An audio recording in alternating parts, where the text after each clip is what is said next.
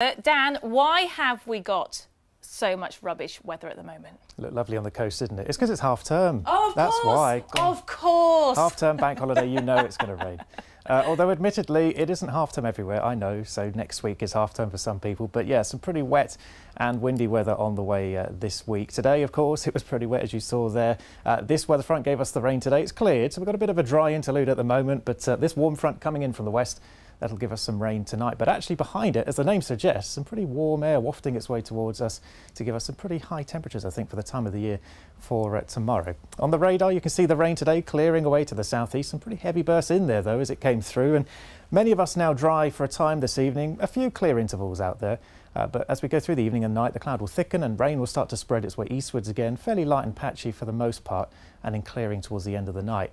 Now, as it is a warm front, the lowest temperatures tonight will actually be in the next few hours, getting down to 5 or 6 degrees out there this evening, because as we go through the night and the warmer air comes in, the winds pick up, those temperatures will rise, and by the morning we'll be up to 10, 11, even 12 degrees. So a very mild start to the day tomorrow, no frost worries tonight. Otherwise, though, Wednesday is looking like a mostly dry day. There'll be some sunny spells around, areas of cloud just coming in from the west through the day, and that could carry a few bits and pieces of light rain into the afternoon, a few squally showers towards evening. Increasingly windy, though, but temperature-wise, 15 or 16 degrees in the best of any sunshine, 61 in Fahrenheit, well above average for the time of the year.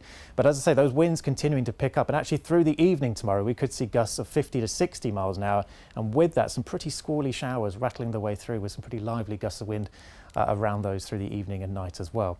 And that comes courtesy of our first storm this week, this area of low pressure, Storm Dudley. The low staying to the north, but you can see the isobars here, so really strong winds expected through Wednesday night into early Thursday, but gradually easing as we go through the day on Thursday. Now, if we take a look at the bigger picture on Thursday, this is the position of our jet stream. The brighter the colours, the stronger the winds high up in the atmosphere.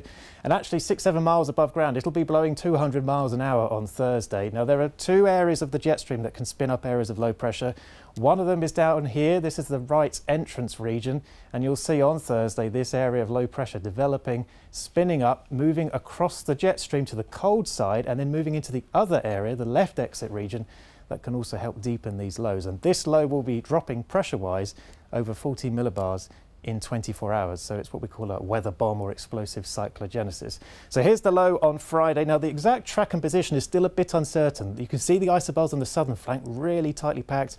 If the low comes further south, then the winds, the strongest winds, could shift a bit further south with that. So we'll keep a very close eye on that for you over the next few days. But we do have some Met Office warnings out Wednesday evening, gusts 50 to 60. But with Storm Eunice on Friday, we could see some stronger gusts, potentially as high as 80 miles an hour. Lee. 200 miles per hour as well, the highest. I'll cancel my blow dry tomorrow then.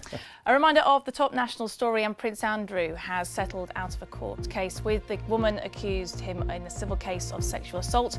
He'd always denied the allegations and there's no admission of guilt in the settlement, but he accepts she has suffered as a victim of abuse. Well, that's it from me. I'll be back at 10:30 with your late news. For now, have a lovely evening. Bye-bye.